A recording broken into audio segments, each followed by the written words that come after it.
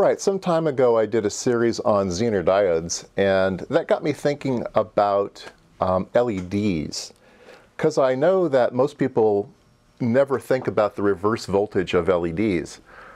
And there's a lot of strange things about the reverse voltage of LEDs. So first of all, let's take a look at the forward voltage of an LED on a curve tracer. So I think you can see it starting to light up there. So let's take a look at what goes on.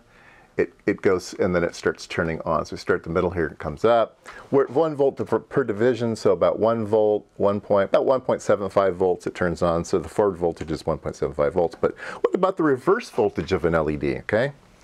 Let's change the scale here. So here I'm at 10 volts per division. So 10, 20, 30, and then about 35 volts it starts to break down in the reverse direction, okay? So is that all LEDs? No, LEDs are different. And in the old days, the reverse voltage of LEDs was terrible. We didn't know how to build LEDs very well, and the reverse voltage was just awful. And it was a good mark of whether the LED was built robust or not. So if your LED had a bad reverse voltage characteristic, you knew it wasn't going to last long. I remember somebody told me once that we sold, I used to work for Hewlett-Packard's LED division, and somebody told me that we would sell the LEDs that worked just fine in the forward direction but had pretty bad reverse voltage characteristics. We would sell those to Radio Shack. I don't know if that's true or not, but that's what I was told. Okay, so here's a red LED. This is a pretty modern LED, so it's pretty robust. Let me put in an older LED. I don't know what vintage this is, but we'll just have some fun with it. It's not too old. I mean, some of the LEDs I have in my garage are super old. Yeah, there we go. So let's see, I put it in upside down. Put it in upside down. Oops. Just a second. All right. So I'm going to be looking at, if you can see it there, I'm going to be taking a look at this LED. I think you can see it's just starting to glow now, okay? And so let's take a look at it on the curve tracer, and you can see we're at 10 volts per division again. So in the forward direction, 1 volt per division, it turns on about 1.5 volts, okay? And then the reverse characteristics is 10 volts, and then it starts to go funny. Right at about 12 volts, it starts to have an angle on it. Anytime you see a straight line, that means that you have a resistor in there, so it becomes resistive, and it didn't have a lot of stuff going on there. So this might have been okay, this might not have been okay. Like I said, I don't know much about this, but it's definitely different than the other one, right? Okay, so let's put in a different LED. Let's see here. Let me see if I can find an interesting one to take a look at. Let's try this one.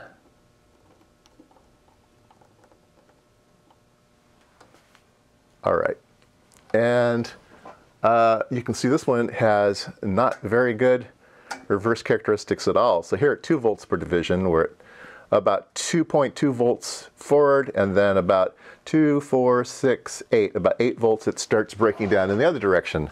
This is a white LED, so it's a blue LED with phosphor on top. So it's a blue LED, and it's made out of gallium nitride. The other one's probably gallium aluminum phosphate, something like that. Anyway, doesn't really matter. But we see that it has different reverse characteristics. All right. Let's take a look at another one. This is an older red one. Again, I don't know sure what the vintage of these things are. Let's see, that was in upside down. Okay, put it this way. There we go. All right. So let's put it back at 10 volts. So 10, 20, 30, 40, 50. Oh, geez, look at that. 10, 20, 30, 40, 60. Yeah, this one's going way out there. So this is a really robust LED. All right, so I'm going to go back to this red one that we were looking at. This is an older red LED. And I'm going to zoom way in on the reverse characteristics. I'm going to 50 microamps of vertical and 2 volts of reverse. So 2, 4, 6, 8, 10, and 10 it starts to break. And if you can see that it's doing funny things. It's broken down one junction there, and then it seems like there's a second one there, and then it goes for a while. Oh, and then it breaks again there, and then it breaks again there.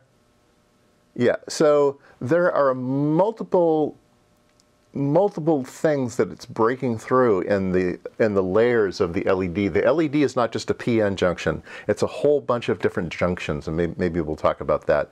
But there's a whole bunch of layers to an LED. And you can see here that these may be different quantum wells or different voltage structures inside the LED.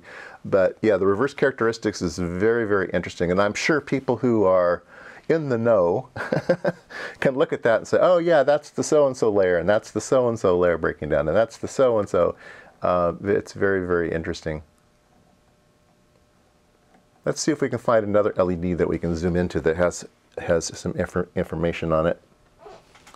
All right, so this is one of the interesting things that I saw. I'm going to be putting in this red LED here, and we will look at the reverse voltage characteristics of this, okay?